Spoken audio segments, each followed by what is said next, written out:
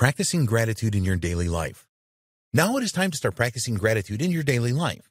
You can do this on your own or get others involved if you want. The most important thing is that you practice regularly. With patience and determination, you can develop your attitude of gratitude in a relatively short time. We encourage you to use the methods below every day so that you will start to transform your life for the better. Suddenly, you will see a number of opportunities that you didn't see before. You will also see great things in your relationship with others that you didn't previously notice, and you will start to feel really connected to others. Before we get into the methods that you need to practice, we need to tell you that some of them might make you feel a little uncomfortable, even embarrassed. It doesn't matter, just keep trying them anyway. See beyond a little discomfort to the bigger picture of transforming your life with gratitude. We are going to recommend that you meditate, and the first practices are around this. The art of mindfulness meditation is a great way to discover gratitude every day. If you have never meditated before, then you might find this challenging at first. But stick with it and keep refocusing your mind if it wanders. Okay, here we go. 1. Gratitude meditation. Find a comfortable chair in a quiet place and sit down in it. It is best if you close your eyes for this meditation, but if you prefer not to, then you can just use a soft gaze to the floor about a yard in front of you. Make your mind quiet and slowly start to concentrate on your breathing. Take a deep breath using your nose and direct the air to your heart.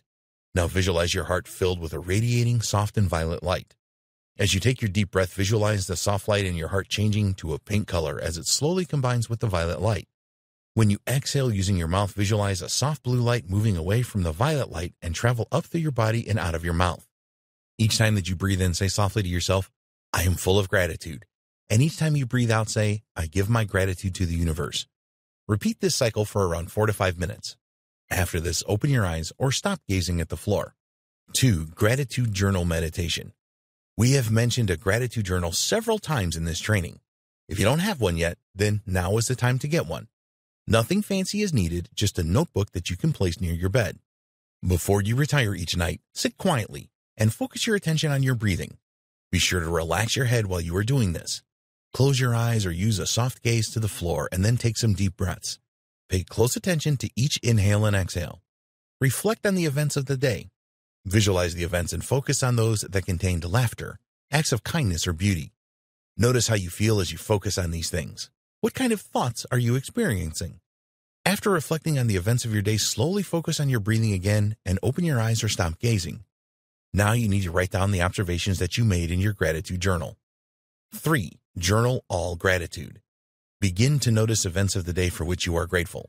It doesn't matter if these are big or small things. It is far more important that you notice things rather than how big or significant they are. You could be grateful for a cup of tea or coffee, grateful to have a job, grateful to have good people around you, etc. Before you retire each night, write all of these gratitude points in your journal. Try to remember all of the moments of gratitude, but as a minimum record 3 things.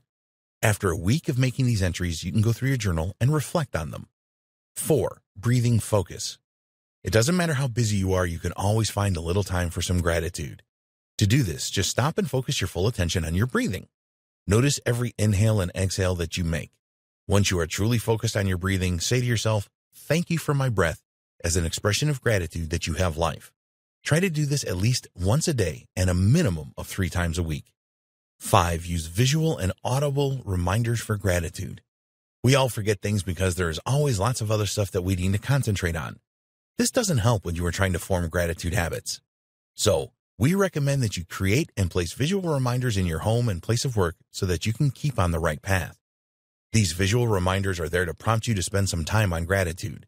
Some good ideas for visual reminders are carrying a small stone in your pocket or purse. Each time you see the stone, it will remind you to be grateful. Put a visual note on your walls, a wall in your office, in your kitchen and bathroom, which just has the words, "I am a grateful person." Use the alarm on your phone to remind you 2 to 3 times a day that you need to express gratitude. Create a visual reminding you to schedule short gratitude breaks throughout the day. Find a gratitude partner and remind each other of the need to practice gratitude throughout the day. 6. Gratitude in your family. If your family is willing to practice gratitude with you, then take full advantage of this. Use the gratitude benefits list to encourage them to do so if they are not sure. It will really help you to create an attitude of gratitude in your home. Here are some of the things you can do. With the help of your family, create a gratitude list. Find a good place, such as the kitchen, to place a whiteboard or a large piece of paper where all family members can write things that they are grateful for each day. Agree on a time each week when you and the family will go through the entries on the list and reflect. Every week, create a new list. 7. Written forms of gratitude. In a previous lesson, we discussed writing thank you notes expressing your gratitude using reflective gratitude rather than obligatory gratitude. We strongly believe that you should embrace this into your daily life by writing notes and letters that show your appreciation. Something that is written from the heart can have a lot more impact than the spoken word. The receiver of such a note or letter can hold on to this forever. Words only last for seconds, unless they are recorded. People tend to keep love letters from their sweethearts for this very reason. It doesn't matter if you've not communicated with someone that you owe gratitude for years. Imagine how stoked they will be to receive a letter from you after all this time expressing your gratitude to them. So, think about the people in your life, now and in the past, that have really helped you get where you are today. Take the time out to write them a gratitude letter. Reflect back to the time when they helped you. What did they specifically do, and how did that lead you to moving forward in your life? Tell them these things in your gratitude letter. Really let them know how their help and guidance has helped you. Want to make an even bigger impact? Deliver the letter to them personally and read it aloud to them before handing it to them.